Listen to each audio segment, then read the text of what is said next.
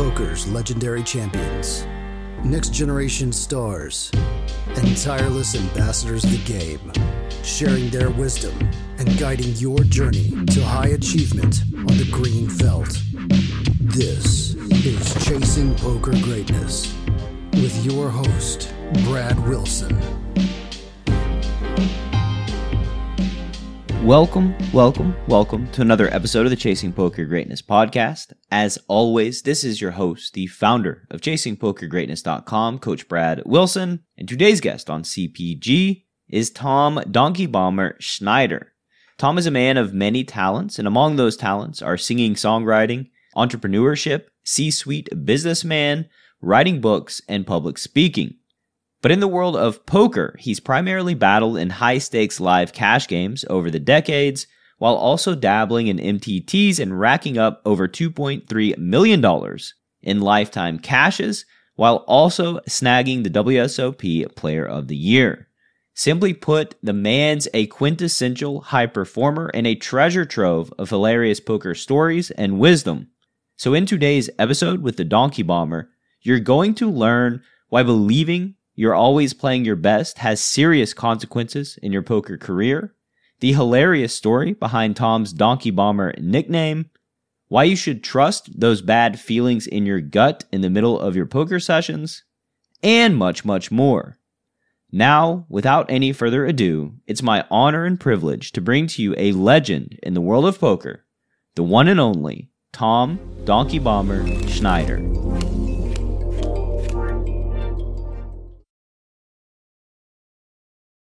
Tom Schneider, welcome to Chasing Poker Greatness, sir. How you doing, man? I'm good, thank you. I'm good. So Donkey Bomber, here with the Donkey Bomber. I guess we'll start there. Where did Donkey Bomber come from? So I was playing high stakes cash games and doing fairly well, and the people that I was playing with, I was beating, but they were winning tournaments. So I decided to start playing poker tournaments. So I went to Reno, my first, kind of major tournament. It was a $5,000 entry. And I had been playing with a guy who was his name's Arnold Spee. He was the previous winner of the tournament the prior year. So he won $1 million at Reno. And I was at his table, and he literally started ripping into me. He was calling me a donkey. He was saying, "You're so stupid. You don't know what you're doing." And he said, "You're not going to make it past dinner break." And I go, "Good, because I'm hungry." I don't get fazed by those kind of comments. I literally just agree. Like I know I have no idea what I'm doing. And I appreciate, your counsel. Thank you. That kind of thing. I'm a smart ass back, but they don't know if I'm being a smart ass. I'm really serious. Right. And so, so he called me, he said so many things to me about being a donkey and stupid and so on, that another player at the table said, "Call the floor. This is ridiculous." Right. And to me, it wasn't bothering me. Right. It was I beat him out of every hand. Right. And so it was really kind of fun to beat him out of every hand and have him continue to call me names. I'm happy with that. Actually, that's kind of the way I view poker.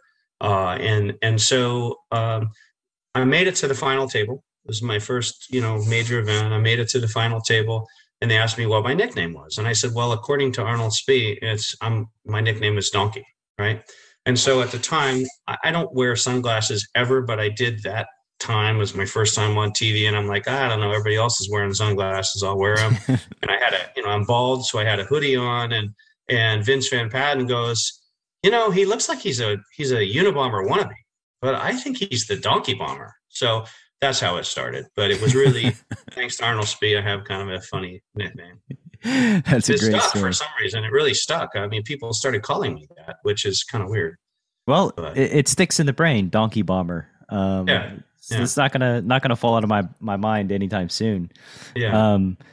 You mentioned you were playing high stakes cash typically, and so let's talk about your journey. Into the world of poker and games in general. What does your journey through the world of cards look like? So my family, when they had my parents, when they had friends over, they would drink and play cards, and they weren't playing for a lot of money. But for me as a kid, it was a lot of money. And instead of going off and playing with the other kids, even at like 5 and 6 years old, I'm like, I want to play, and I wanted to win.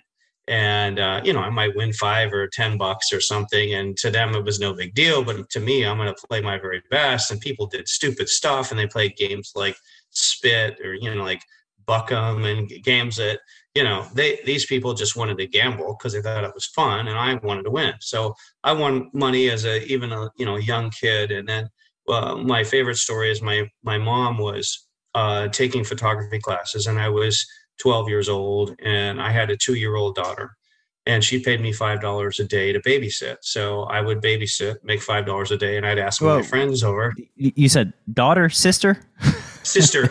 I'm sorry. I was like, you were 12 and had a 2-year-old daughter? Yeah, wow. Yeah, exactly. No, I'm sorry. My sister.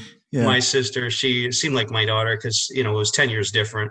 And no, she was my sister. Sorry.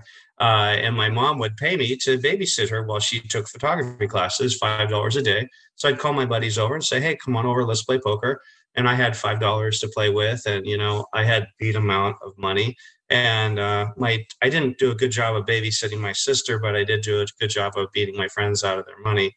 And I was just, I was a consistent winner in the game. I just won all the time. And I, for some reason, thought about the game differently than they did. And I understood the concept of outs and things fairly early. Yeah. What year was this to sort of set the timeline? Well, I'm 62, so let's call it 50 years ago. I can't even do the math. So like this late 70s, something like that. Yeah, whatever 50 years ago is. Yeah. Yeah. Early 70s, early 70s. Yeah. Early 70s. Yeah. Early 70s. And so I would play poker, and, I would play gin with my dad at the country club, even as a young, 13, 14-year-old kid. I would play gin with my dad after golf, and I would beat the old guys playing gin. And it just was something that came very naturally to me. And I wasn't emotional about cards, which a lot of people make very emotional decisions. And I was always pretty unemotional about cards and always wanted to make good decisions. And it started fairly early. Yeah. Can you describe how you thought about the game differently back then, or just how you thought about, you mentioned that you wanted to win. So, there's a path to winning and a path to losing, right? So like, what did your path to winning look like when you weren't playing cards? So when I wasn't playing cards and winning, I was the quarterback of my high school team. I was the pitcher. I was the captain of my football and baseball team, and I played basketball as well. And so I was very athletic. So, I was just very competitive in all things, but not I've never been a fist bumper or any of those kind of things. It's more of I just want to try my best. And if I give my all on every play and I think through things as best I can, then I feel like I've won. Right. And that's kind of how I have viewed, being competitive. I was more speaking to sort of how you thought about poker when you weren't playing poker, how you thought about cards, how you trained, or, just kind of taught yourself to think about the game so that when you did play, you would have an edge. So as I got older, it's kind of funny. My sister bought me Super System, Doyle Brunson's book. It was a $50 book at the time, and I was like, it was 1978, and that was a ridiculous amount of money to pay for a book. I was already a winning player, but I wasn't a confident winning player of knowing kind of what I should do and how I should do it. I mean, I thought what I should do, but it was more or less,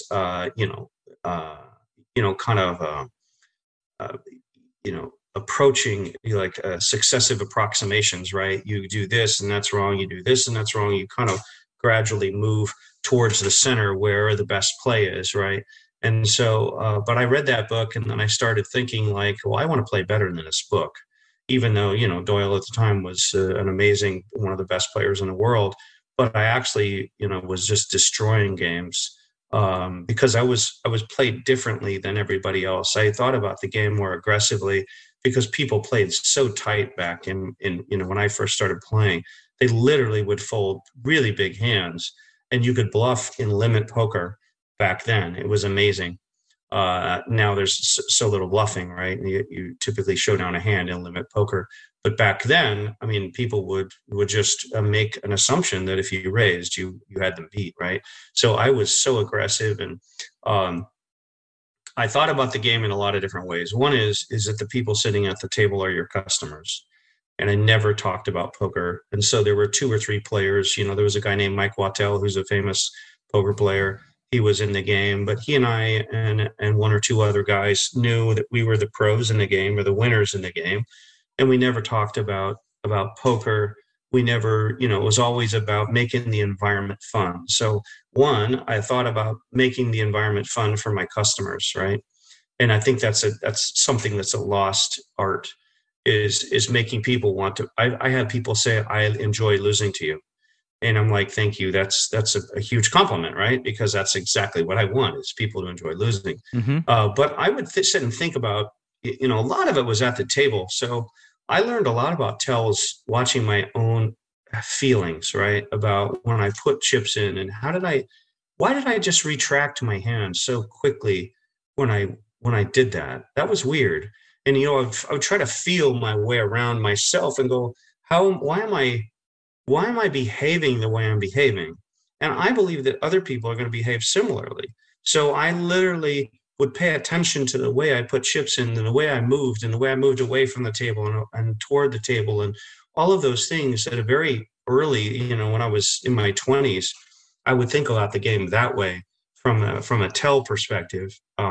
It seems like a lot of learning through failure, right? Like, oh yeah, when something goes wrong, there's this self-reflective process of like, what went wrong? What can I do better in the future?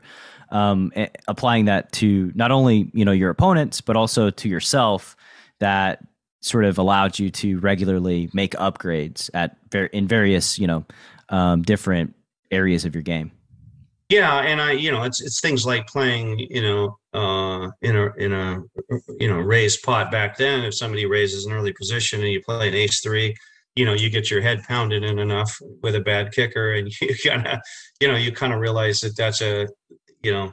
And I came up with kind of a different theory about, like, ace bad kicker, is that when there's an ace on the board and you have a bad kicker, you're either going to lose, you know, to someone with a better kicker, or you're not going to make any money because an ace scares everybody away, you know, which I think is actually a little bit more important than the losing with a you know, worse kicker, because you can kind of play accordingly, but you literally aren't going to make any money if no one else has an ace, you know, unless they flop, you know, they don't get away from it. And I just learned a lot of that stuff I would just sit and think about the game. I would just think about it and go, you know, because I had this real yearning to win, and not even so much about the money, but I just love winning. You know, I'm very competitive, and I just don't like losing. Yeah. And you mentioned treat the other players like your customers, which sort of blends in, you know, business, which is the other, you know, your other path. Tell me, like, about your business career, and then how poker, you know, just how poker was woven into your business career during your 20s and 30s. Yeah, so I ended up becoming a CPA, but I'm not a traditional CPA where I'm doing taxes and things like that. I was a controller for Ping Golf, $300 million company with, you know, 1,500 employees. I was a CFO for a public company. I was a president of a public company. I'm now a CFO for a private equity owned company. And so I have always used numbers as part of kind of who I am and how I apply mathematics to decisions, where a lot of people don't think about the mathematics of business. And I think the mathematics of business are very similar to the mathematics of poker. And a lot of people don't realize that or apply them.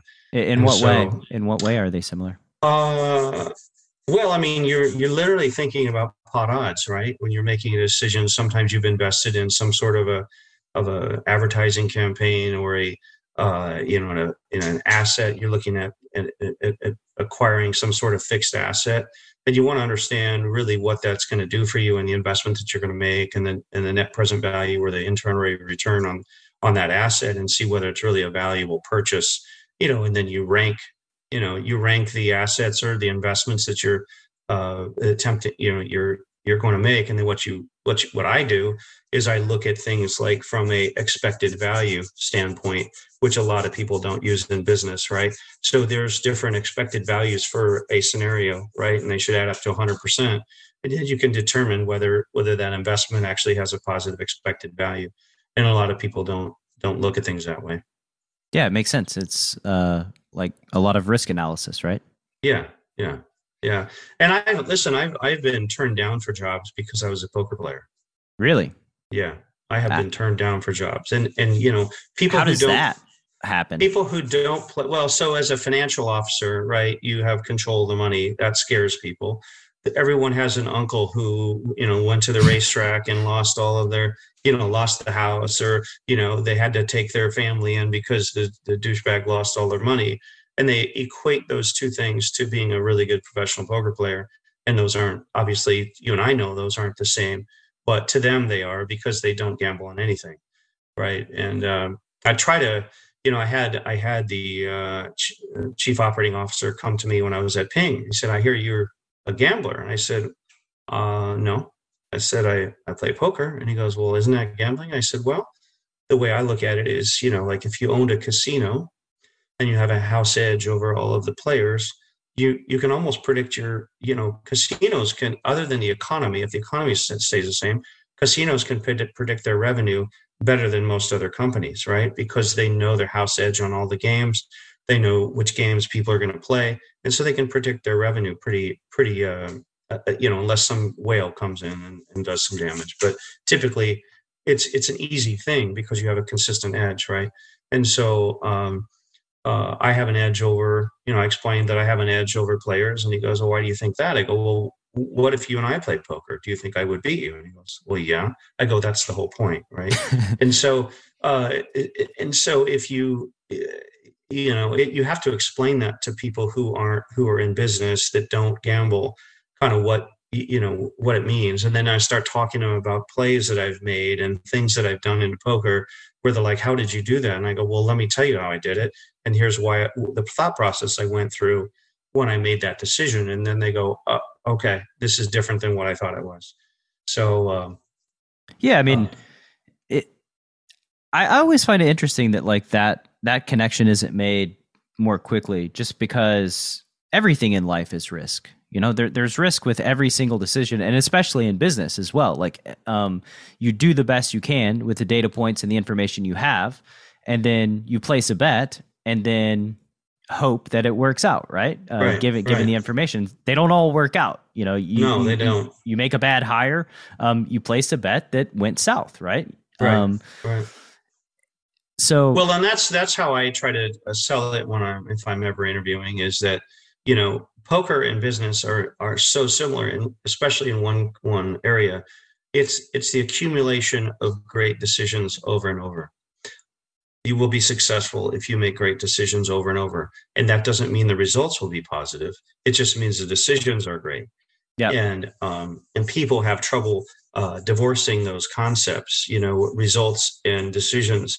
But you could decide to open up a business, and it's an amazing decision, and then a freeway comes in and it's totally out of your control, and then shifts all the customers to somebody else, right? Mm-hmm. And so at the time you made a great decision and you had no other information. It's funny because I have people come up to me all the time and they get knocked out of the tournament, and then they say, "I played so great. I played the greatest poker I've ever played." And I go, "Really?" And let's say I'm watching them, right? There was one case where I was watching them and I said, "Did you notice that when you were in the cutoff seat, that the two other people to your left were going to fold their hand? Did you notice that?" He goes, "Yeah, I had 7 deuce." I go, "Did you notice that?" Right? And if you didn't notice that, if you weren't paying attention to that, that's just one example of how you weren't playing the best poker you could possibly play. It might have been the best you can play, but those are two different things, right? Right. And, when I was at my very best, I had intense concentration. I mean, I noticed things that were unbelievable. And I was, I literally would mimic people's breathing when they were in a big pot, whether I was in it with them or not. I would mimic their breathing, so I would know what it would feel like to breathe like they're breathing when they had a big hand. Wow. Or when they had a bad hand, right? And so I would literally sit there and breathe like they breathe, because it's different than you and I breathe, right? You and I breathe differently no matter what situation. But if you're in a big situation and you watch someone's chest and see how high it goes out, listen to how long their breath is, when how much they breathe in and breathe out, you can notice a lot of things. That's just something that no one can control, right? Is their breathing, especially in a high risk situation. So, what did you learn from that sort of experiment of like just trying to breathe like other people breathe in those spots? So I would watch them when they're in a big hand, right? And it doesn't mean that I have to be in a big hand. So let's say that you're in a big hand and your breathing is super calm, right? It's just, you know, that's one way of breathing. Another way of breathing is, and it means different things for different people. But if you can sit there and do that and notice that the guy turned over a huge hand, right? And he was breathing super calmly, or he was breathing like that. Everybody does things differently, right? And that's why you want to corroborate that's why it's so important to not pay attention to the cute waitress that's walking by. It's so important when someone's in a big hand to do nothing but focus on what they're going to turn over and how they behave while they're in the hand. I had tells for checking. I would count how long people would take to check when it was their turn. I would count how many times they would tap the table. I would look and see whether their hand was open or closed. All of those things. I literally would just do nothing. And typically what you want to do is you want to focus on the bad players, right? Because they're the ones that are going to give more tells. And I also wanted to focus on the people that were in more hands, because I can get more opportunities to pick up tells on people who play a lot, even if they're good players. I picked up a tell on Eric Seidel just by watching how he put his chips in a pot.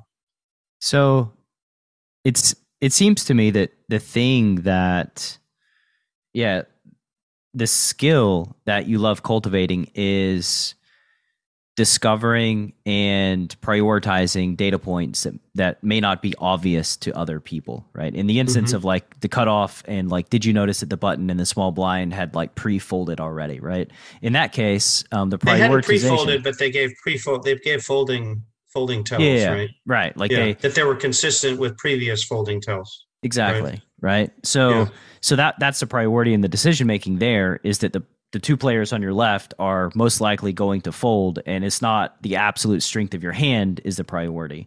In that case, the absolute strength of your hand doesn't really matter so much, given that we know these two guys will most likely pre-fold. And then the other things are paying attention to, just hidden data points that are readily available to everybody else at the table. Yeah. You're just trying to analyze them and weight them and then prioritize them and use them to make better decisions in the future. One of my favorite things to do when I go to a World Series event is, if you're going to play in an event with 2,000 or 3,000 people, it's likely that there's going to be 6 people, 7 people that you've never seen before. And so, I will make sure that I introduce myself to people and talk to them. I see a guy with a Nebraska shirt on. Are you from Nebraska? Yeah, I am. I go, how many events are you playing this year? He goes, oh, this is the only event. I go, looks like you're married. What's your wife think about that, right? And he goes, she's not happy that I'm here. I'm like, oh, okay. So guess what? Guess what that guy's motivation is? That guy's motivation is on the first break to be able to call his wife and go, honey, I'm still in. Here's my stack. It doesn't want to bust. On the next break, I'm still in, honey, right? Because she's not happy that he's here. And so all he wants to do is make it through day one. That's it.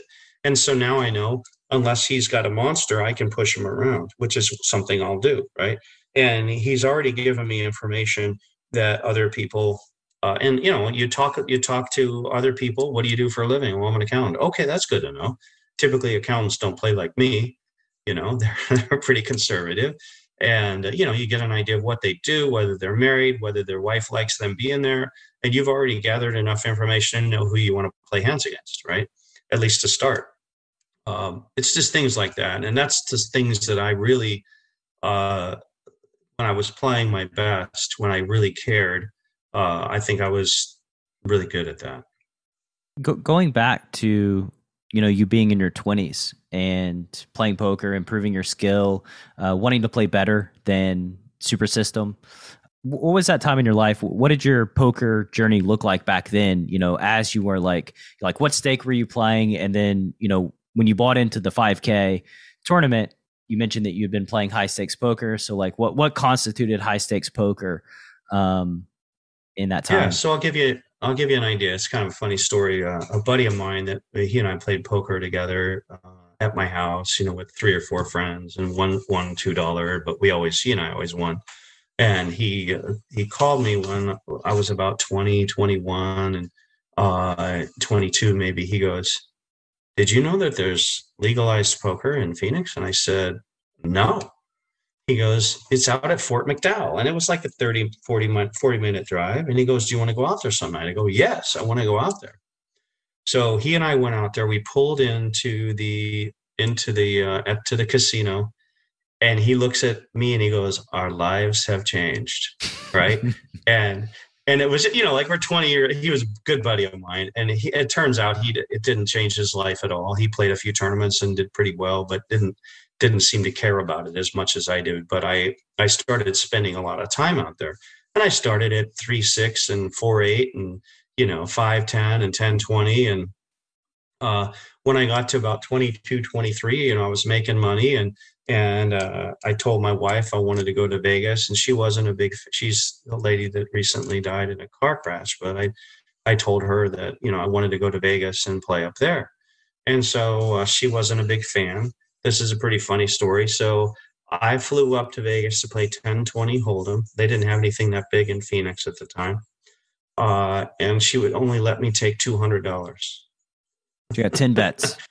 So I'm flying to Vegas. I got, $21 ticket both ways, $42. I get in a limousine that takes people to every hotel. It was $1.75. And, I tipped the quarter, $2 because I had to have my $200 stake for the 10-20 game. I literally went up and won 5 times in a row, taking $200 out. And she still didn't like it. It was just not her thing. Her dad was very conservative. So, I played, and then I started playing out at Fort McDowell and playing a little bit higher out there. They started getting higher games. And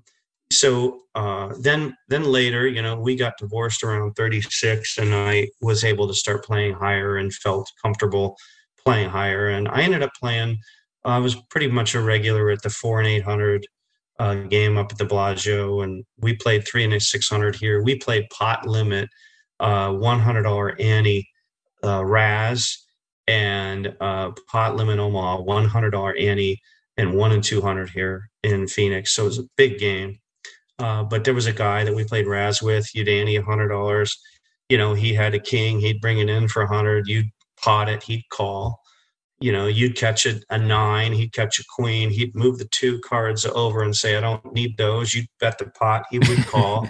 Like it was insane, right? And every once in a while, he would make a wheel on you, and you have to catch runner. As they do. Yeah, as they do. And at the same time, you go, nice hand, right? And that's the way you do it. But so I started playing pretty high, of 4 and 800, and I played as high as 2 and 4,000 like limit up there at the Bellagio.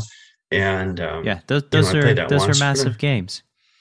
Yeah, I played 1,500, 3,000 quite a bit, and 1,000, 2,000 quite a bit. And, that's when I was playing guys, and they would come in, they won a tournament, and they'd come in and they'd lose a lot of money. And I'm like, I'm better. I think I'm better than that guy. Why don't I play tournaments, right? I never really cared a lot for no limit Hold'em. I was more of a mixed game player. But I had some success, a couple final tables at WPT, and, had some deep runs in the main event twice.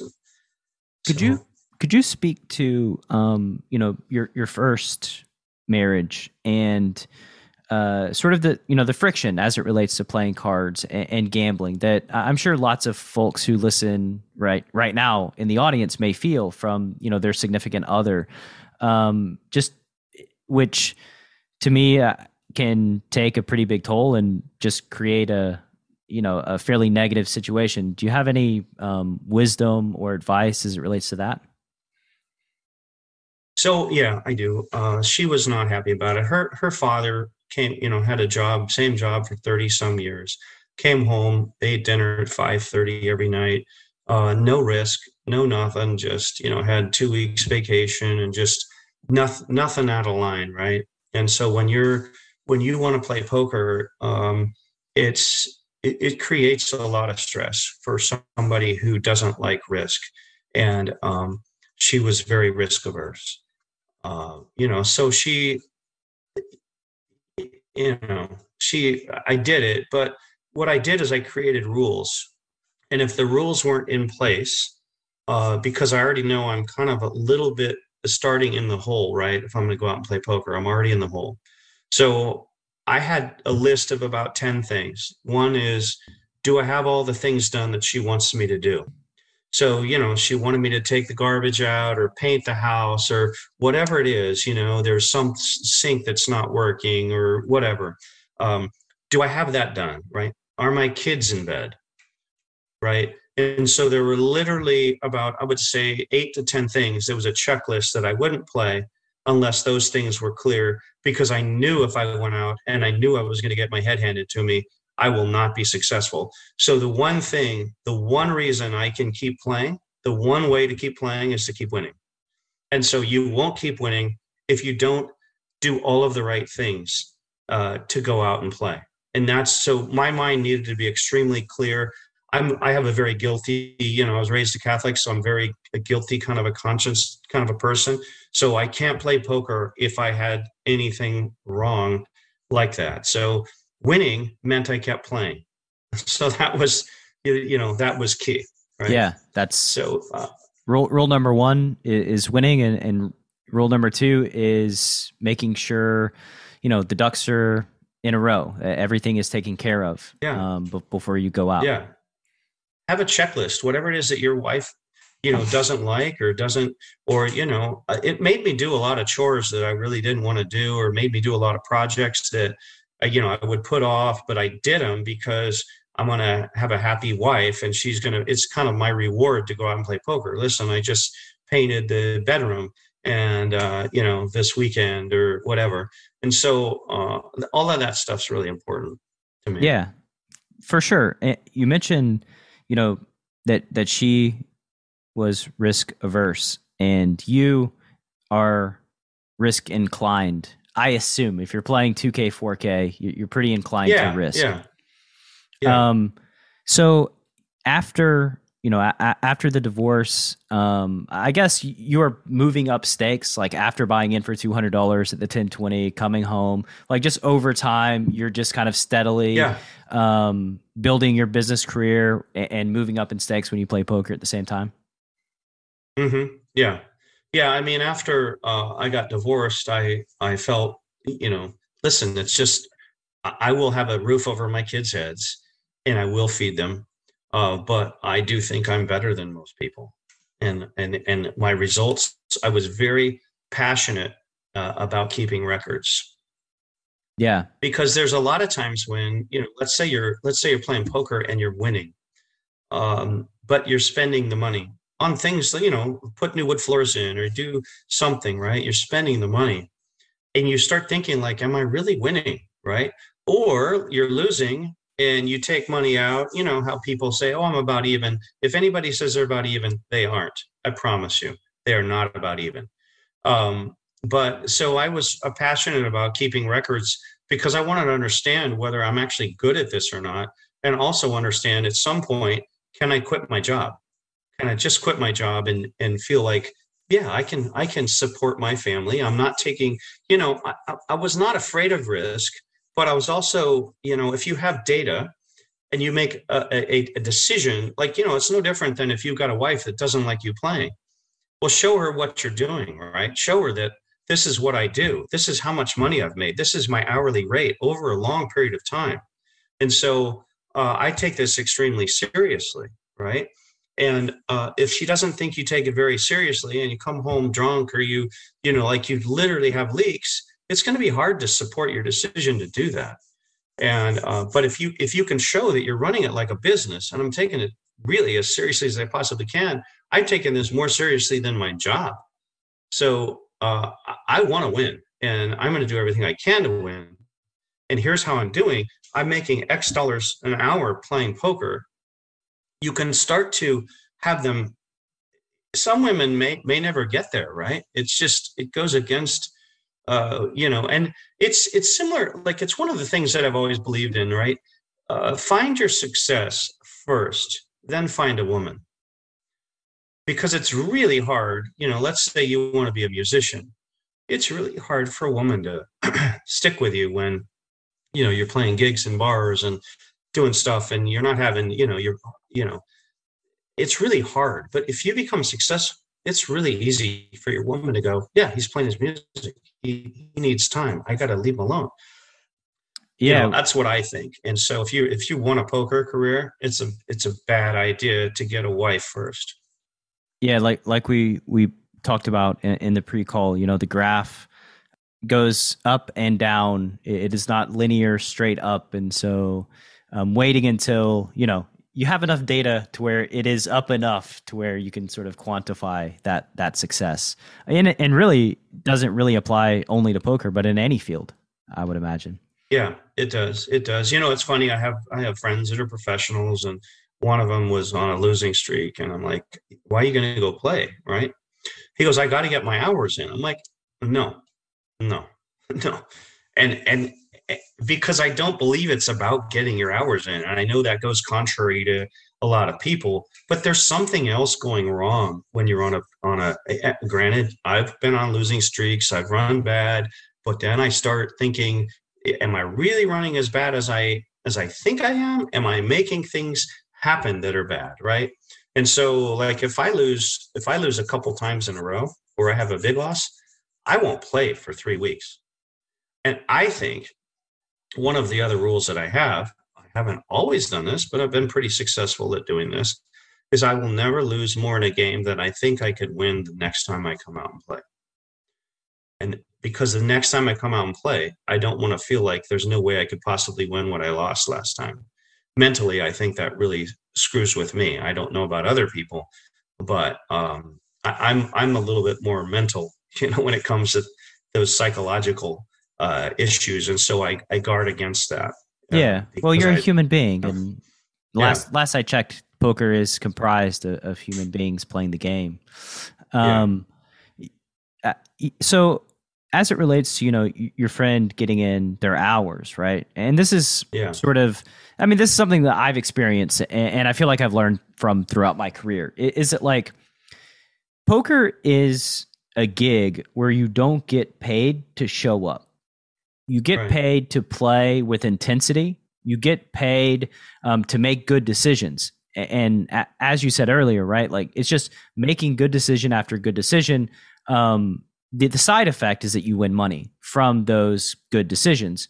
And anytime that I've ever just been like, okay, I'm going to like play 50 hours this week, and then I'm just like showing up to get my hours in, the level of my play drops off a cliff. Like, it's somehow in my brain, I think, oh, if I just fill this seat for 10 hours every day, like the money will just come. I'm not focusing on like playing at a high level and making great decisions, which, like, that is where the winning comes from. That's where a successful career comes from, is just making high level, intense, good decision after good decision after good decision. Right. Yeah. I mean, that's what people think. Just show up. No, it's not. It's, and you can't do that at work either, right? You can't just show up and sit in a chair and hope good things happen. You got to make shit happen at work. You got to go in and drive results. And it's no different in poker. You have to drive the results. You can't, and that's where I was really good about, I think I was really good about when I wasn't ready to play mentally and I wasn't ready to play my best, I wouldn't go. Like, I would lose every time I would go and feel this, like, I don't even know if I want to be here, like, but I gotta, I want to win money. And learning from our mistakes, learning from our failures, Yeah, absolutely. I have something that I think is really interesting that your listeners might enjoy. I have this And I think everyone has this, and you have to tap into it, right? So I was up in Vegas, and I was with my wife and her mom, and we were going to meet for dinner. So I went over to play poker, which she was fine with, and I was up like 30,000 playing a 3 and 600. I think it's 3 and 600 or 4 and 800 game, mixed game, deuce to seven and Badoogie and all that stuff. And there were like 4 players. I was in like the 8 seat with my feet up on the 7 seat. I had my shit all over the table, sprawled out, everything, like just kind of leaning back and just all I was doing was this, and in the middle of a deuce to 7 hand, Cindy Violet comes up, and she's a nice lady, but she's a New Yorker kind of person. She goes, "Whose stuff is this?" And I was in the middle of a hand, and everything just felt wrong all of a sudden, right? Like my mojo was, everything was good. I have my beer, drink sipping on my beer and everything. And all of a sudden, it was 2 hours before dinner, and I had this feeling like I should just quit. I lost that hand, and I was just rolling over the game. And I'm like, everything now, I got to move my shit. I got to put my feet up. Everything's different. And I know this is stuff that mathematicians hate, right? No, you don't do that. But I have this thing where, so anyway, I didn't quit, even though I said to myself, I should quit. I was up like 30, ended up losing 20, right? I just lost every pot. And so I had this theory, and it's called the leaving feeling, right? I don't know if you've ever had this, where just something clicks. Some guy sits down and he smells. Some guy's breath smells like cigarettes. And it just like all of a sudden you were feeling good, and all of a sudden, boom, like something just doesn't feel right, right? So every time I had that feeling, I would write down that I have that feeling. The goal was to quit every time I had that. But I wanted to also gather data, right? So I was playing 75, 150 mostly in Phoenix at the time. And not leaving. So I would write all this down, right? Like, this is where I am when I have that feeling.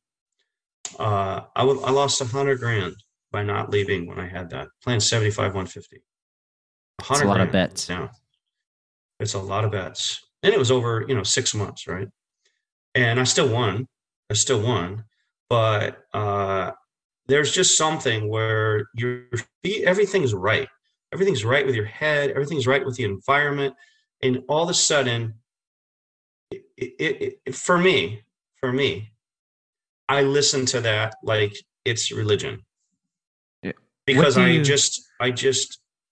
do you make of it? Like, what are the sort of cues? So it's literally anything. Like, that was a perfect example. Cindy going in the middle of a hand, in draw, where you literally need to pay attention to how people are looking at their cards, how many they drew each round and all of that stuff, how they're putting their bets in. And, she's a pro. She knows better to ask when someone's in a hand, who's sitting, whose shit is this, right? Was she like coming to the game or just? She wanted to sit down. She was trying to figure out where she was going to sit. Gotcha. I'm in a hand. My stuff's sitting in the seat right next to me. Whose is this? I'm like, hey, do you mind if we finish the hand, right? Yeah. And it just felt like I don't want to be here all of a sudden. And I have this weird feeling where I can instantly go, all of a sudden, I don't like what just happened. It's not good, right? Yeah. And so, and it's just, I don't know. I think if you start paying attention to that, because I know that you're not supposed to do stuff like that. You get your hours in, blah, blah, blah. And, but I'm very sensitive to the environment changing, the game changing, me not, let's say, and it's not about an unlucky dealer. It's about a dealer that's being weird or dick about something, or there's an argument at the table, and I'm like, and just, it's so just not more, my thing, right? Yeah, it sounds like it's a more gut feel. It sounds like it's more of something affecting you that sort of turns your on switch to off, and recognizing that you're not on anymore. It does. Yeah. That's interesting.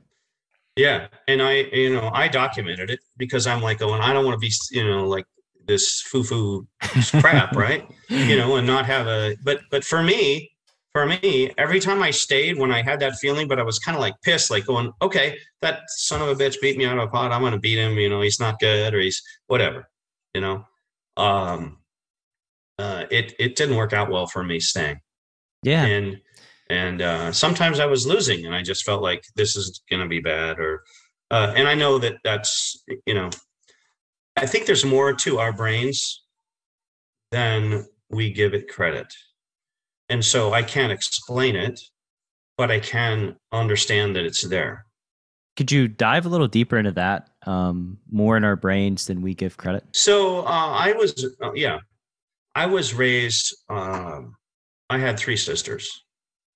So I feel like I'm more empathetic than most dudes that had 3 brothers, right? They got the shit beat out of them and blah, blah, blah, right? And I feel that that's helped my poker career. Because I can literally, I feel like, feel what other people are feeling a little bit better than other people can. And so therefore, I can put myself in their position a little bit better than other people can. Mm-hmm. And I think that's helpful when playing poker and understanding kind of how they're feeling, right? Yeah.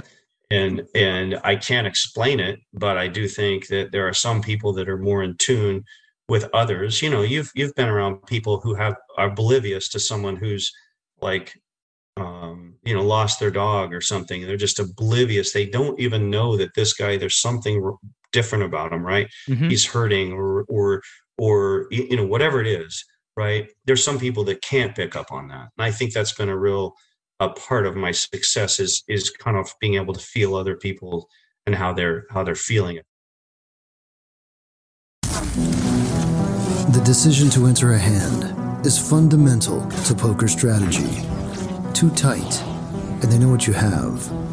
Too loose, and you're easy to run over. Pre-flop Bootcamp from Chasing Poker Greatness is a comprehensive guide to locking down your pre-flop game and creating true range advantage.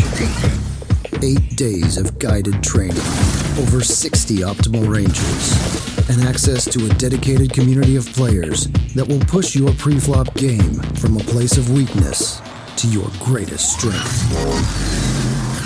Go to chasingpokergreatness.com/bootcamp. Available now. John, I wanted to ask you why you decided to invest in a pre-flop bootcamp. Everything that you had done with me to that point, or I had heard you do, had impressed me. I loved the podcast. I accidentally ended up in the Poker Power Hour and loved that. And then I took coaching, and then you recommended the boot camp. And at first I didn't think it was, something that would be that valuable. But I was like, everything else has been amazing. So I signed up, and then it just blew me away. And what about boot camp blew you away? Like, it started off slow. Like, I'm learning these ranges and I'm not even understanding what you're talking about. And then all of a sudden, as I start to understand what we're doing with the 3 bets, the 4 bets, and all of a sudden it just kind of hit me. And I was like, oh my God, how do I not know this stuff? This is amazing. The more I studied them, I started to understand why they were constructed sometimes. Like, I'd be like, that's why that's like that. And that would lead to more revelations and just a better understanding of poker in general. Do you have any interesting takeaways from your boot camp experience? The most interesting thing about the boot camp, it's a pre-flop boot camp, but I feel like it's done as much for my post game as it did for my pre-game, just because I'm not in as many awkward and bad situations as I found myself in. When we were doing coaching before the boot camp, we couldn't get through 10, 15 minutes of tape without finding mistake after mistake. And then once we did the boot camp, it solved problems on the back end as well. I know you've studied for 1,000 hours this year. How do you think boot camp compares to your other poker study? Oh, it's crazy. The boot camp is probably the most important thing I've done all year out of everything. I would give anything to go back and to know that stuff 10 years ago. I can't imagine how successful I'd be right now if I had known that stuff. And I thought the boot camp was so valuable that I literally insisted you take more money from me and paid you more for the boot camp because I was blown away. I just thought the price was too cheap. And it's changed my game in ways that I can't even explain to you. If you'd like to join the next round of Pre-Flop Bootcamp, which starts on the last Saturday of every month, head to chasingpokergreatness.com/bootcamp to lock up your spot. One more time, that's chasingpokergreatness.com/bootcamp.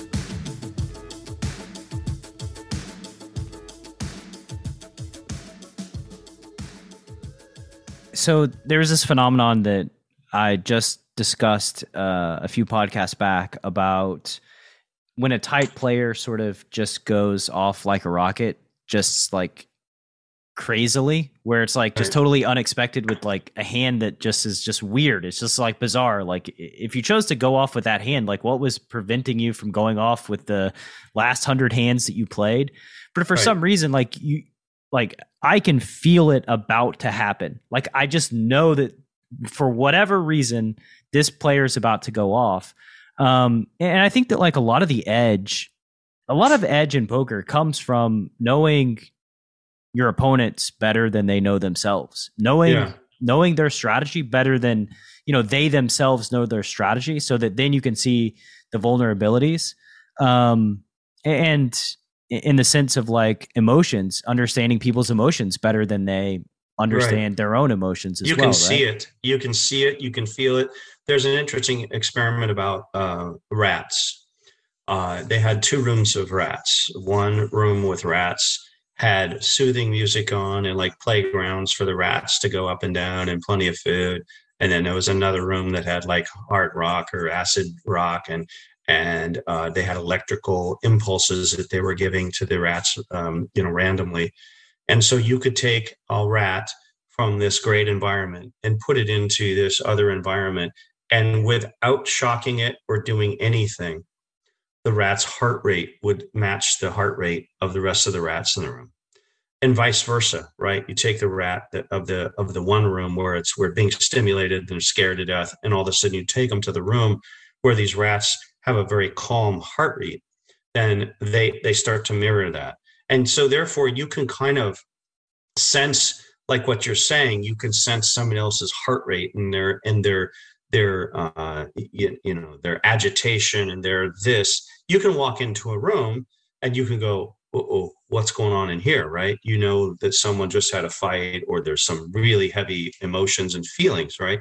And it's so like some people can pick that up in humans better than others because they're just more observant and not necessarily staring at people, but being able to feel that.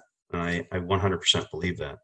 Yeah, I believe it too. And I think there's just a lot of like biological reasons as to why that's beneficial to us as human beings, And then at the poker table is sort of like this interesting stage of pressure and emotions and just human psychology, behavior, and math. Like all these things are kind of thrown together. I think the pressure aspect of it is one of the more important ingredients as it relates to understanding and predicting behavior. Absolutely.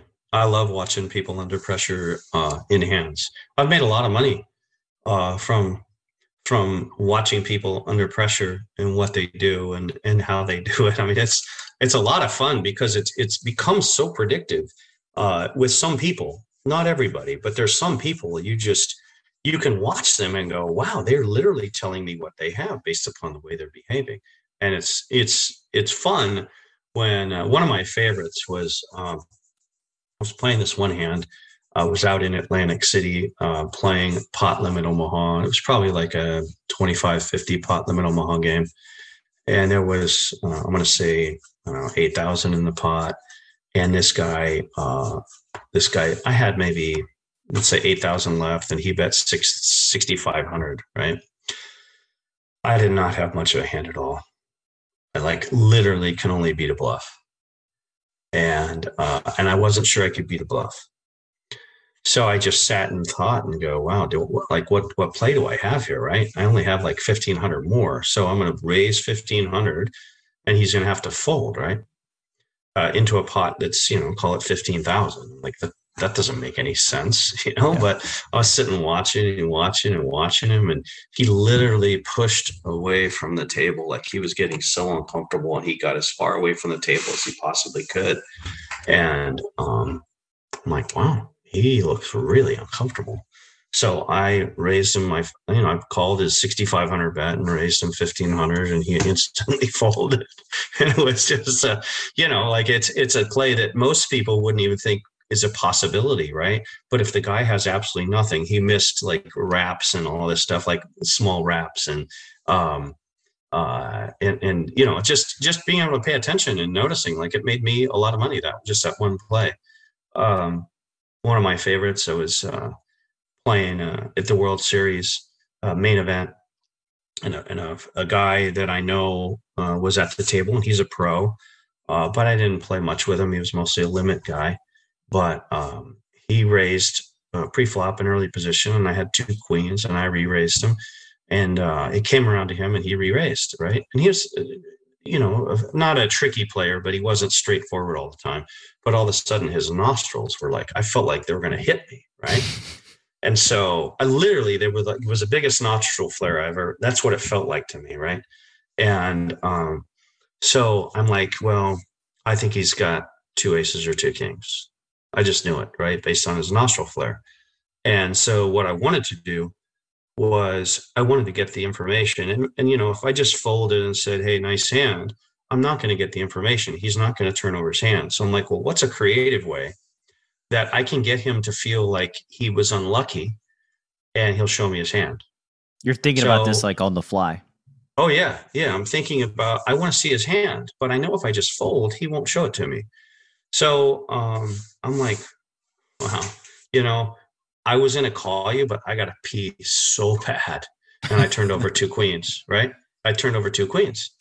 And he's like, I'm so unlucky. I'm so unlucky. And he throws over 2 aces, right? So now I know that this big nostril flare, anytime he has it, now I don't mind playing like a hand like 4 or 5 suited or something like that against him, because I'm not going to lose much, right? But I could bust him. But I also know where he is when he's got this big nostril flare. And it happened again later on in the tournament, and I was able to play accordingly. And I can't remember exactly what happened, but like literally. So people need to think about, like, how do I get this tell, right? And if you're playing with a good player, he's not going to show you his hand. He wouldn't have shown me his hand if I just threw it away. But anyway, that's the level where you get to the point where you're even trying to figure out how to see somebody's hand, right? Where instead of just folding and going, but I wanted to get the information right then so I could use it for the rest of the tournament, right? Yeah. You had a theory and you needed evidence to support the theory. Yeah. And that was exactly figuring out some way to get him to show you and confirm. Yeah. So, you've mentioned that you're not at the top of your game these days. How much poker are you playing? What's the life of the DonkeyBomber these days look like? So I have a job as a CFO for a company that makes off-road aftermarket parts. So for vehicles like Jeeps and trucks, for lift kits and suspensions and things like that. I have a small piece of equity, and I kind of go back and forth in between poker and business. But if I feel like I'm not playing my best, and the truth of the matter is, I lost my love of the game. Where that's the kind of stuff I wanted to sit and think about, right? That's what I wanted to think about. That's what I wanted to do. And I loved being able to figure that stuff out. And I got to the point where it wasn't a passion of mine to get that deep into the game, right? And so why do you think that happened? I married my 3rd wife. She wasn't that much into poker, and I kind of was, it's really hard to be married to somebody that's not really into what you do, right? And also, there's the parts of the casino that, people who don't go to the casino have visions of the poker room as hot chicks walking around in slinky outfits in the poker room. And I'm like, it is the exact opposite of that. It's a bunch of crusty old dudes, people that are pissed off and wearing sweatpants and yeah. And I told her, if a hot woman, if a naked woman walks by in a poker room, everybody's going to go, look at that, she's fucking hot, right? Deal the cards, right? That's this next line, right? Deal the cards. What are you waiting for, man? I'm stuck, right? Mm-hmm. But they don't get that. My first wife's father thought I was cheating on her because no one plays poker till 6 a.m, right? What's he doing? He's not playing poker till 6 a.m. Yeah, I would literally play 24 hours if I could, right? Which everyone plays poker, like when you're first learning the game and the game is good, you play till 6 a.m. That's a nothing, right? Yeah, that's all the time. That's life. Right. That's when the games start. That's when the guys get off of work and they play till they get off at 8 and come into play, right? So, but people just don't understand it, and she didn't. My third wife, I think, didn't understand it or appreciate it as much. Well, the World Series was a little bit different for her, but your second wife was a professional poker player, right? Or a poker player? She was a poker dealer when I met her, and she had some really good runs. She had 2 or 3 final tables at the World Series. She's a good limit, Omaha and deuce to 7 triple draw. And, she was really good at those games. Yeah. So you went no poker, no poker. Yeah. I went no poker to, I could call her and say, I'm stuck 30,000. She'd say, you'll get it back. Yeah. You want to play longer? You'll get it back. It's kind of a very, not a panic. I didn't, there was no panic there, right? It was literally, stay as long as you need, and I could play till 6 a.m, and she didn't think a thing about it, right? She didn't think I was doing anything, which I wasn't, but it was easy to play poker around her. And, that's not to say the other women are wrong. It's just, it's just what you're used to. She'd been dealing poker her whole life. Yeah. So people have different life experiences, right? And take things different ways. And I mean, that's just how it is. But yeah. So third wife didn't really like poker so much, and you started just kind of fell out of love with poker as well. Yeah, I did. And I think partially because, I'm not feeling good about going to the casino, right? Once again, and so, so I have 3 ex-wives. And what have we learned? Is the fourth poker again? Is that the sequence? I haven't learned anything. The funny thing is I'm good friends with all of them. Unfortunately, my first wife just died, but I was good friends with her. I don't have I don't like hard feelings, right? Everybody's, like you say, it's life, and we all have our own experiences, but they're all good ladies, and I'm friends with them, and it makes life better that way, to be friends with people that you've had relationships with. There's obviously something there, and nobody was doing terrible things, or just the way it is, right? Yeah. But no, I don't know if there's another. I don't know. Know. I won't say no, because I've said no I've said never again twice, and I haven't been able to stick with it. Have you gotten back into poker since the third ex-wife? So, not much. I haven't played in 6 months, and partially because my job is extremely stressful. Just constantly solving problems and working on difficult issues and going 100 miles an hour at work. So I'm just not in the right mindset to play poker. And I think in a fairly short period of time, I did plan on going to the World Series this year, but I'm not vaccinated, so I just didn't go. But I hope that all of that kind of gets back to normal and I can play the World Series. That's really my if I had to give up cash or the World Series, I would give up cash, just because I love it's such an electrifying environment. and it's so much fun to be there and see all my friends, and I love that part of it. Yeah, that's quite the journey, huh? From like only playing cash, no tournaments, to being like, yeah, if I never play cash again, I would be okay as long as I can play these tournaments at the WSOP. Yeah, I know it's weird, but I know people who go through the same kind of thing, and out here, I stopped going to the casino 2 years ago because of COVID, and having to wear a mask, which I know I would want to kill myself if I sat at a table and had to wear a mask and people were wearing a mask, which is, taking away some of my edge, I think. And so I just don't like that environment. So I also know that if I went and played, I would literally, and so I'm like, I can't go. It would drive me insane. Any advice for somebody that has been in poker and wants to transition out of poker, like transferable skills, from poker to another industry or another trade? Yeah. So I think, as I said before, if you understand things like expected value, right? And that's a simple concept, but you can take the probabilities of different events occurring, right, and multiply them by the expected financial outcome, and usually come up with better decisions than most people in business, right? I also think that most poker players are mathematically inclined, and I think that the mathematics of poker lends itself really well to the mathematics of business, and you can think of things differently than people in business, and people will go, "Wow, I've never thought of it that way," right?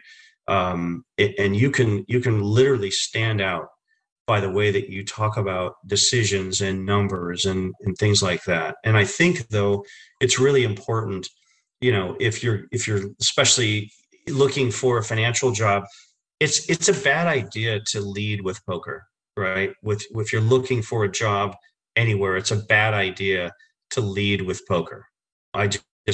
You are, once you get the job, it's okay to let people know, but it's a bad idea to lead with poker. So like even on my resume, I would put, because I felt like it was important to be honest, but I would just put player of the year at World Series, 2007, so that they'd go, okay, he's an accomplished poker player, not a degenerate, right? And some people understand the difference there, but not everybody.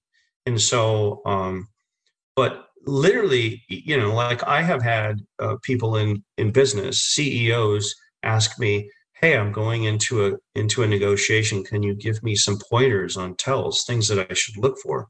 And I would literally write a page of tells for them so that they could watch how people are reacting to various things, and they'll know whether they're going down the right path or not on these negotiations. And but all of that stuff is really important. Being aware of how people are accepting your message, right, is really important in business. And I think creating culture is really important. And I think that's when you take culture from the poker table, which I think the culture at most poker tables has gotten a lot worse, really, than it used to be. Yeah. What do you mean by that? For instance, the idea of sitting at a table 20, 30 years ago with nobody having iPods and things in their ears, the conversation is what keeps the business guys coming. They want to hang out with the fellas, right?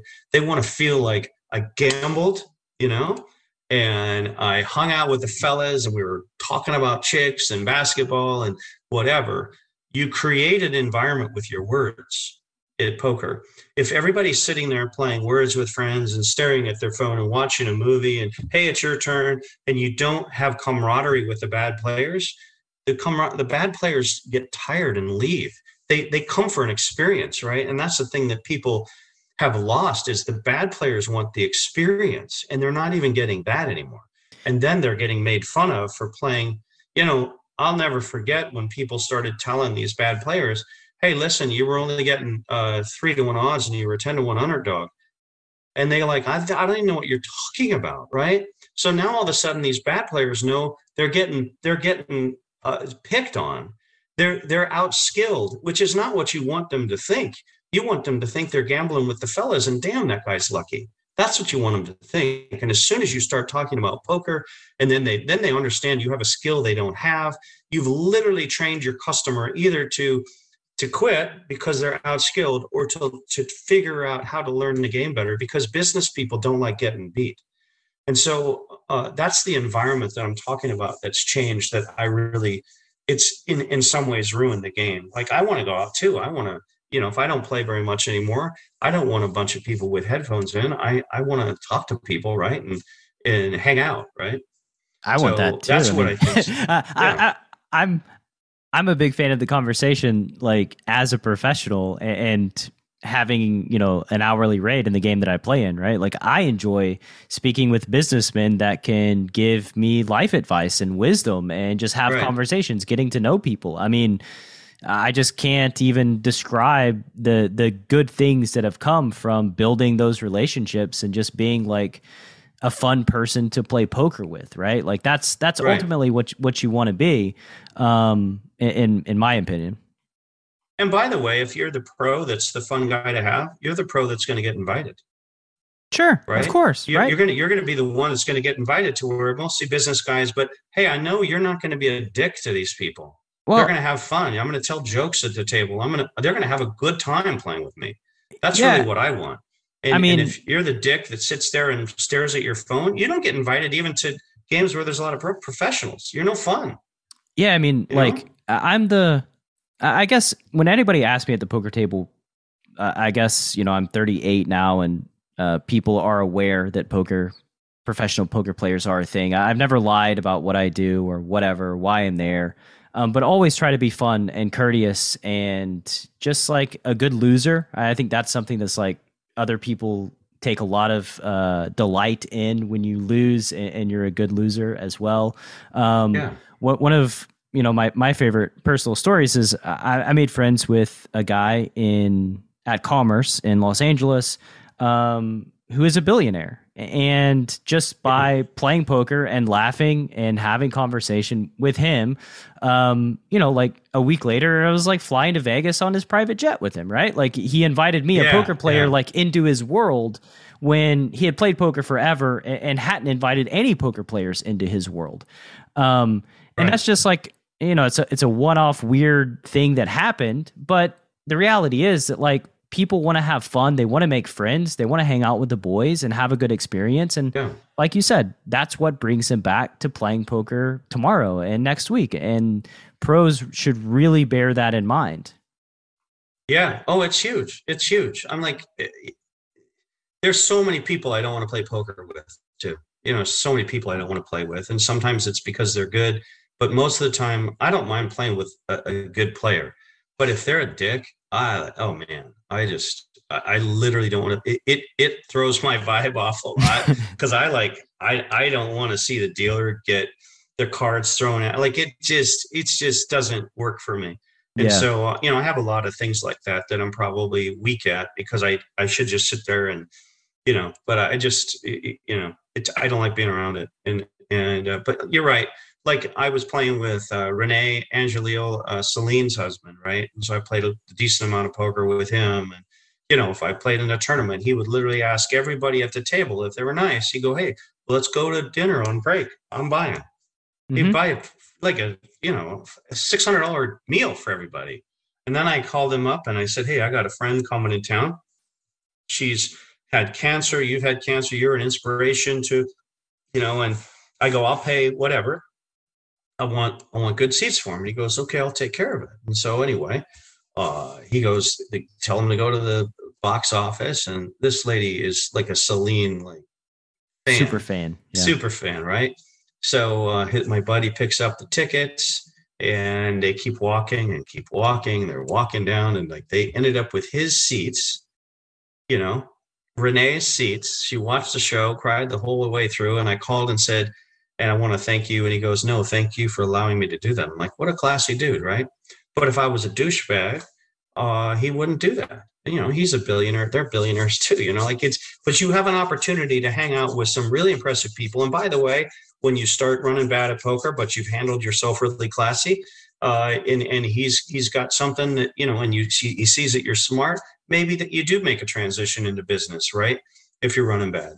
But if you're a dick at the table, which, listen, they're your customers, man. That's the thing that I don't, and some of them are your competitors. The good ones are your competitors, but there's your customers, and you got to treat them so they come back, right? That's the whole idea. Yeah, and even as it relates to your competitors, I think that like there's a lot to be gained by fostering friendships with like-minded people who are also competitors. Like iron sharpens iron, and most of the biggest upgrades that I've made over the course of my poker career have been through having high-level discussions with my fellow poker professionals, because they have a lifetime of experience and a way they look at things, and they can give you insight in ways that maybe you didn't ever consider, and you can do the same for them. And when both of you make that connection, you're just both better for it. So like, yeah, there's no reason to be discourteous or a shithead to really anybody that you play poker against. Right. Unless they start making fun of somebody or start like throwing cards at the dealer or something. In that case, that kind of like that gets me going. Yeah. I can't take that. A lot of this stuff I'm talking about actually was, I don't know if you know this, I wrote a book. It's the same kind of stuff. It's not really, it's like life advice is seen through a poker player and business person's eyes. Yeah. And oops, I won too much money. But, I got it here in my research paper. Oh, there you go. Beautiful. There you go. Yeah, that's a funny. The title there is about. I was playing 75 150 and cross booking with a guy who had presumably been running fairly hot, but I think he'd start. He wanted to cross book with me, and people always like to cross book with me. It's kind of funny. Could you explain cross booking if there's a listener that doesn't understand? Yeah. So, like, let's say you're playing 75 150 and you're cross booking. If I'm cross booking with you and you win 1,000, I'm going to pay you 1,000. And if I lose 1,000, I'm going to pay you also 1,000. So you're going to win 2,000. It's the difference between our results, basically. Mm-hmm. And sometimes you'll cross book at 50% or 100% or 150%. If you're playing in a low game, you want to play higher. And so I cross book with him, and I won, and he lost. I won like 13-5 off of him. And I called him the next day, and this is what I'm talking about feeling, right? I called him the next day. He said, I'll reach out to you the next day. And it was like noon, and he didn't reach out to me, and I knew he left, so he wasn't at the casino. And so it wasn't like he was up late. And so I reached out to him at noon, and I reached out to him at 2, and I just wanted, and he didn't respond to my call or my voicemail. So the next day I'm at the casino, and I said, hey, this guy owes me $13,000. Does anybody want to buy it? Like, he's good for the money. What are you talking about? Like, I don't know. I just want to sell it. And I sold it for 50%, and it took him 2.5 years to get like $9,000.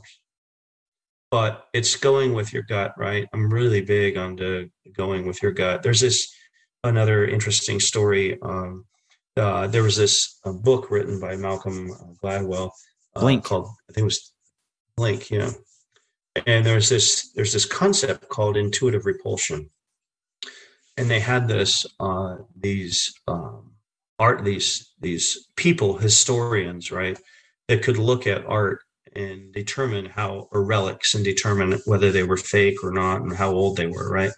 So they had these people, 10 people come and look at this one thing that this guy said was 10,000 years old, and he brought it to the museum. And these 10 people, they said, we want you to give us your opinion after looking at it for a second. 9 out of 10 people said it's not real. They then gave them as much time as they wanted to research this, and then it turned out that 8 out of 10 of them, 8 out of 10 reversed their opinion and said, no, it's real, right? And after they did the real studies and they took whatever samples and did things, they found out it was fake. But the idea that 9 out of 10 of these people had this immediate intuitive repulsion where they just said, it just feels wrong, right? So I started using that concept, and I'd had a couple of times at poker where I felt sick when a card hit, or I felt sick, like literally, like almost like a sick in my stomach when something happened at the table. A card hit, or a guy threw a bet out when I wasn't expecting him to bet. Most of the time it was a card hit. And I had decent hands, and I still ended up calling them after I had this immediate intuitive repulsion, right? And so I ended up losing, and I go, every time I have that, I'm not going to do that. Playing at the World Series, Greg Raymer's at my table. The flop is like ace queen 7. He raised pre-flop, and I just called with 2 queens for some reason. The flop came ace queen 7, and he bet out. And I think I raised, and he re-raised me. And I go, wow, I just got sick. And I threw away, a flop to set, and I threw it away. He's like, how the fuck can you do that? And I go, I felt, I didn't say this, but I'm like, I felt sick to my stomach. Yeah. And he turned over a set of aces. And I'd done that several times where I have had this, it's a feeling that I can't describe or understand why it happens, but it's that same kind of immediate intuitive repulsion that, listen, I listen to that stuff. I've had enough experiences where I didn't listen to it, and it cost me money. And so people would get so mad at me for, you can't fold that hand. You're like, there's only one hand that beats you. How could you possibly do that? I'm like, I don't care anymore. I'm going to listen to that when I get sick, physically sick, I'm going to listen to that. So yeah, to me, I don't know what. To me, it's like there's an intuitive intelligence, or an intelligence that's subconscious, that's beneath conscious thought, and is kind of bubbling beneath the surface. And sometimes it just bubbles up, and you feel it, and you cannot describe it or explain it, but you feel it nonetheless. I mentioned this in another podcast recently too, that took me down this weird rabbit hole of chicken sexers. And in Japan, there's an occupation that is a chicken sexer. And the way that they train folks to tell the sex of a baby chick, right? Because they look very similar, right? But there's this need to separate the males from the females. The training is done through intuition only, where the person who's doing it just says, these are males, these are females, right? They can't describe why or how they know. And they train people by just going through it over and over and over again. And the people eventually get this intuitive sense, and they can tell between a male and a female without being actually able to describe how they know or why they know. They just know, which is quite both reassuring and quite bizarre at the same time. But it's just cool information as it relates to like the power of our subconscious and the power of our intuition. We will find out one day. One day when we're dead, or one day when they finally figure this out. Dogs do this all the time. They literally know, whether a person is a bad person or a good person. They feel intent. It, right? Yeah. And I believe we do too. We just don't know how. And one day we'll know how, and we'll be able to tap into that, I believe. But right now, that's why I do what I do. Sometimes I make plays that I folded 2 kings pre-flop when people told me I was an absolute. I was playing with David Baker. He raised, it was in an event, and he raised pre-flop. And it was like we were playing pot limit, and he just min raised, right? And I literally felt sick to my stomach. And he had 2 aces, and I had 2 kings. And I literally, it was at a time when I'm hung out with all these guys that everything's about math, and and I called because I didn't want to get yelled at by my friends. Like I raised because I knew I should, and I called knowing I was beat, but I didn't want to get yelled at by my friends when I told them I folded 2 kings pre-flop.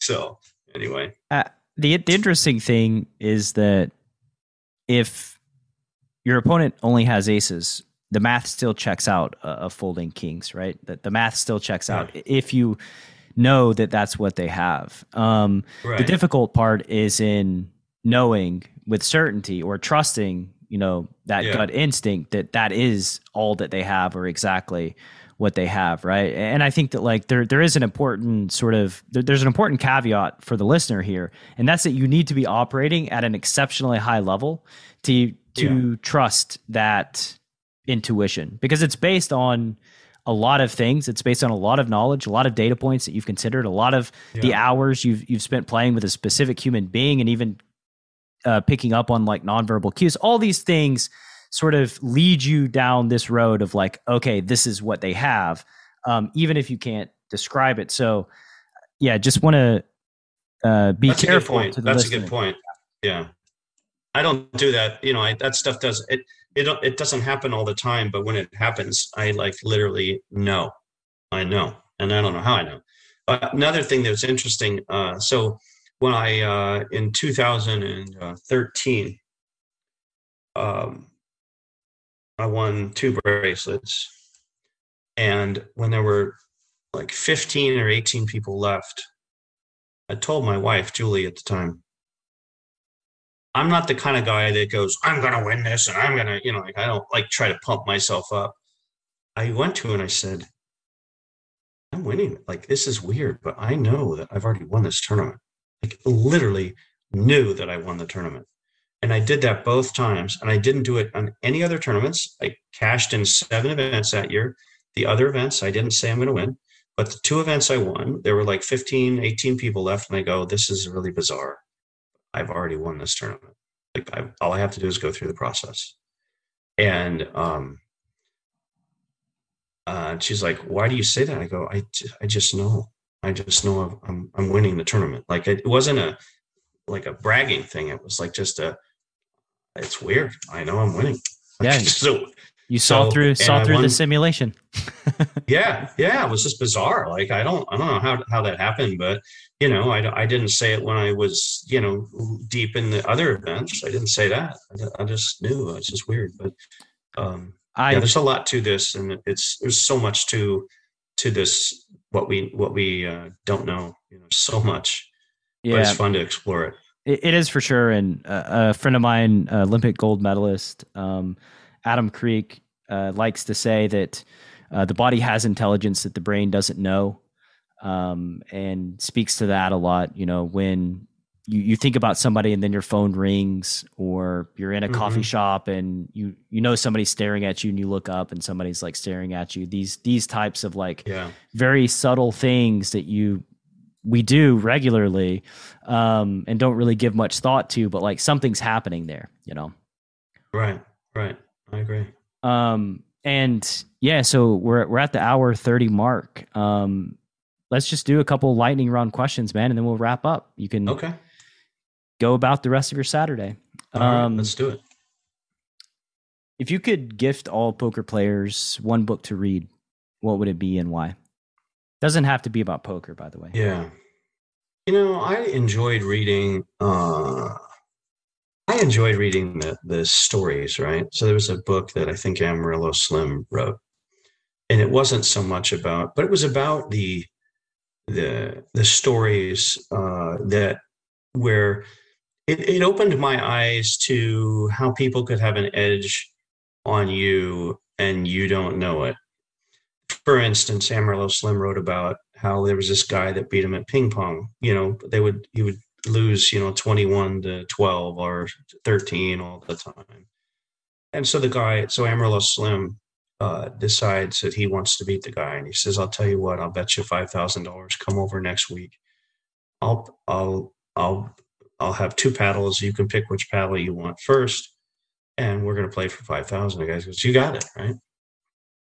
So Amarillo Slim had been already practicing for a month with frying pans, playing ping pong. And, the idea that there's some great stories about Titanic Thompson in that book. And the idea that people are a step ahead of you, I think is really important when you think they're a step behind, right? Mm-hmm. Especially if they're in the gambling world and they're kind of the kind of guy that tends to win at most things. That's the guy that you got to watch out for, right? And so I enjoyed those stories because it talked about a lot of different stories, and I read that book and I love it as well. It's Amarillo Slim in a world full of fat people. Yeah. I mean, I haven't read it, but I remember some stories, and they're great stories to tell. I tell business people those stories, and they just really get a kick out of it. And I was at the time, I'd watch Amarillo Slim on Johnny Carson, and that's really one of the reasons I'm like, that guy's like cagey. Like, he seems dumb, but he's cagey, and I always liked his persona. Yeah. Most of the time when you don't have an edge, you think you do have an edge, especially if you're like skilled in something, and when you're like convinced that you have an edge against somebody, and that's when the bottom's about to fall out. If they're a clever individual. Yeah. If you could wave a magic wand and change one thing about poker, what would you change? I'll probably do two. That's just greedy, Tom. I know I'm greedy, but there's a lot of things I would change. I would make it easier to kick people out of games. People that are being dicks, and granted, I know they're good for the game, but it ruins the environment, I think, for business people that just want to go out. Most business people don't want to go out and see like people being dicks and treating them bad, and I would do that. I would also change I stopped playing no limit hold'em tournaments because of the speed of play. I'm a mixed game player typically, but the speed of play is just, it's brutal. Yeah, I don't play tournaments, and especially not live tournaments. Like, there's just no chance I'm like waiting to play 30 minutes a hand, or it's almost obscene. Like, it hurts me because like in cash, you're incentivized to play fast. Right. In tournaments, you're incentivized to play slow. And somehow the tournament operators have got to figure out how to disincentivize stalling, because it is horrendous. Like, there's no way that you should benefit from taking 3 minutes a hand. Like, how is that a thing? We got to figure this out. Yeah, it's brutal. I stopped playing no limit tournaments because of it. I played in this event. It was a freeze out, and I won my first table, and I got to the second table. I get there like 2 minutes late. There's 10 people at the table. There's no room. And so I say, hey, everybody, can you scoot over? And they scoot over, and they really go like that, like that. And so now I'm sitting like this, and Doc Sands is at my table. And this is when, I don't know how he plays now, but he literally would sit and think for like 15 seconds when it was his turn. Before he looked at his cards, he would sit like this and wait and count to like 10 or 15. And then he would go look at his cards, and his hands would go like this. And he would move like this slowly. And then when he looked at his cards, it was like this. He held them up for like 5 seconds, put them down, and then he took his hand like this, and then he sat for like a minute. I timed it. It was 3 minutes. And a lot of times he would muck his hand, right? And so I literally, after that, I said, I can't do it anymore. And what I blew it, because I came up with this thing after I got knocked out because I couldn't take it, right? So I came up with this thing. If somebody's going to do that, I'm going to tell them, listen, I'm going to ask everybody, you think you're the best player here, right? I'm going to ask everybody, I timed you took 3 minutes. So I'm going to ask everybody to take 3 minutes, and we'll see a flop in a half an hour. So either you speed up play, or we're all just going to, you'll have no chance of winning this tournament. You're going to take all of the skill out of it, because now we're going to be at higher blinds, and it's going to be all luck. Is that what you want? It really, imagine a guy makes a table, right? And he's from someplace, and all he wants to do is play poker, because he doesn't get to play in a lot of events. And he's literally sucking the life out of the game. It pissed me off so bad. And it's terrible. I mean, it just is really, really, really bad. I don't even know that shot clocks are the right solution, because then guys are just taking 60 seconds for everything. But it's just something. It's got to be. It ruins the game. It ruined the game for me. It really did. Listen, I don't mind if somebody takes 5 minutes to make a decision, or even 10 minutes if it's their tournament life and they've been folding quickly and acting quickly, and all of a sudden they gotta, that's, everyone should respect that, right? But it's the guy that does it when he has deuce 7 and he sits there and looks at it. I literally just said, I'm not playing no limit hold'em anymore. That's why I like mixed limit games, because it literally it's decision. I mean, the better player is going to do better. To me, like have somebody on the sidelines when you call the floor on a guy, look at dude's hand from under the gun, and if it like doesn't meet a certain threshold, take 5 big blinds from him. I mean, just do something to punish them. Like there's got to be a way. It's terrible. Yeah, I can't play the game anymore. All right. So on that positive note, if you could, I hate it. If you could erect a billboard, every poker player's got to drive past on the way to the card room, what's it say? Be nice to losers. I don't know, something like that. Be nice to the dealers and losers. Be nice. Yeah, just but like driving away bad players because you're a dick to them. Like it just.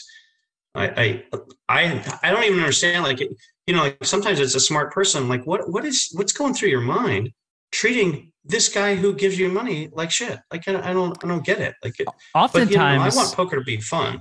Oftentimes what's funnier than that or more ironic is the person that is being mistreated is way more successful than the poker player who's doing the mistreating, which is like that's the funny irony is that like for some reason a poker player, because they are good at a card game, believe that they're superior to another human being in all facets of life. Like that's a great point. Yeah. I agree with that.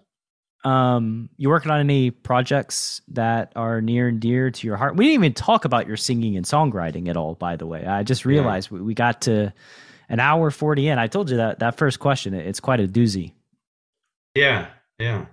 I write songs all the time. I haven't written as many in the last 6 months or so.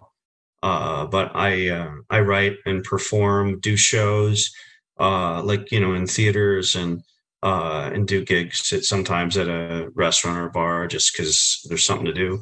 But most of the time I like to do shows at a theater, like small theaters, 80, 100 people. And, I'll play my songs, tell them why I wrote it and have songs that make people cry, have songs that make people think, and songs that make people laugh. I have a song called, it's about getting your prostate exam, called Don't Fear the Finger. So I have funny songs and I have songs about my daughters and songs about, relationships and things like that. So, but it's really, I started playing guitar at 52 and I would say most people would say I'm a pretty decent guitar player. And I've had some songs, I have co-written a bunch of songs with a friend of mine up in Canada who's like an award-winning songwriter. We have a couple that made the top 10 in Canada. He released those up there and have a couple top 10 songs. And so it's cool. What is it about writing songs, singing, that resonates with you so deeply? You mentioned it, that it is your passion, right? For the last 10 years. So how'd that happen? It's kind of weird because when I was younger, all I did was play sports. So, singing was for, non-athletes. I mean, I hate to say it that way. I could say it harsher than that. But I hate that I thought that, right? And I'm just telling you how I thought when I was in high school, right? It was all about being a macho dude and all that. But so I never even sang till I was like in my 30s. And I went to a karaoke and I didn't even want to do it. And I was like, what the fuck? Like you sound just like Garth Brooks, right? And so then I didn't do anything with it. And then I was doing poker audio for a show that I was the color commentator on at this studio. And at the same time, I was the CFO for a company called Loudmouth Golf. John Daly wears their clothes on tour and I wore their clothes on TV when I played poker. And so the CEO, I said, we ought to go on America's Got Talent. He had a good voice. The founder could play electric guitar. And I go, not to win, but just to have our clothes on, right? Just to market our clothes on. Mm-hmm. And so he goes, we got to have a song. And I go, well, I'll write a song. I'd never written a song in my life. Mm-hmm. And so I'm happen to be doing poker audio at this studio. And I go, hey, do you do music? He goes, that's what I do. I don't do poker audio for a living, right? He's got pianos and guitars thin living everywhere. Doing poker audio for a living. It's a thin living, yeah. And so anyway, so I wrote this song called "The Most Fun You Can Have with Your Pants On," and I recorded it there. And I'm like, this is the most fun I've had in a long time. So I recorded pants or no pants. Yeah, exactly. And so the funny thing is, I sent this out to everybody in the company, and they're going like, this is the greatest thing. Like, it's so cool. That's badass. And the head of sales, who I didn't care for at the time, he was so negative. He goes, don't quit your day job. I'm like, oh, perfect motivation. Right. So when someone tells me I can't do something, I'm like, I'm going to, especially if I like it, I'm going to, do it as well as I possibly can. So yeah, I wrote that song, and I just started writing songs. Like, they were coming out of me and I didn't even know I could do it. I didn't even think about stuff like that. But, I feel deeply, right? I wrote a song about Sandy Hook and the tragedy on my drive home from Vegas when I heard about that story. And it's called Just Another Day. And it's about how parents, when they wake up and they read the paper or look at their emails and they eat breakfast with their kids, it's just another day. And then they find out that it's not just another day. Yeah. And, no, I've written and recorded probably 35, 40 songs. And I'm just, I love it. I love it. And I get really good reactions when I perform, and I do someone. So if you're friends with me, send me a friend request, anybody. I do Facebook Lives. Sometimes when I'm bored, I'll drink beer and hang out with my friends on Facebook Live and do that. So it's a lot of fun. I love it. I wish I'd have done it, when I was younger. Send me if you wouldn't mind, send me a song, and we can put in the outro to this episode. I think that's a good way to close down the show. And so, Tom, final question here is, where can the CPG listener learn more about you on the World Wide Web? If you want them to, if you don't want them to learn more about you. No, I'm happy to. So I've written a book called "Oops, I Won Too Much Money: Winning Wisdom from the Boardroom to the Poker Table," and it's really about my life lessons. So you can learn stuff there. I have written a lot of articles for a magazine called Southwest Poker News. I don't even know if they're still out there, but most people, one of the biggest compliments I got was people would say, I don't read anything in there but your article, because it was usually pretty entertaining, and it was more about life and kind of seen through a poker player's eyes. And then my songs are on Spotify and iTunes, and I need to upload a lot of my newer songs. But I probably got 15, 20 songs uploaded on there. But yeah, follow me on Twitter, DonkeyBomber. I don't post as much as I used to, but I post a lot of stuff on Facebook. I'm very politically minded, and it's not really about politics. I think what's going on in the world, it's more about good versus evil. And so I post a lot of stuff about that as well. Man, it's been great having you on. I've really enjoyed getting to know you better and, know your story. Let's run it back in a year or two. Hopefully, the world will be different in a couple of years as it relates to just, I hope so, logistically being able to do things in that sense. I hope so. Yeah. Take care, man. So, it's been really nice. I appreciate it. It was nice spending time with you.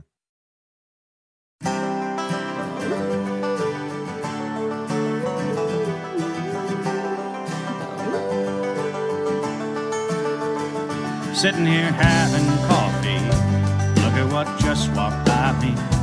Ponytail, ball cap, blue jeans, you don't want to stand out. Wearing a do not disturb sign tells me it's not the right time to walk up to you and say hi. So I'm thinking, what now? A pen and napkin's all I got, melody in my head. There ain't no stopping me now, I'm on. About writing it down, I want everybody to see that thing you do to me. You'll hear a record one day about a girl who blew someone away, and you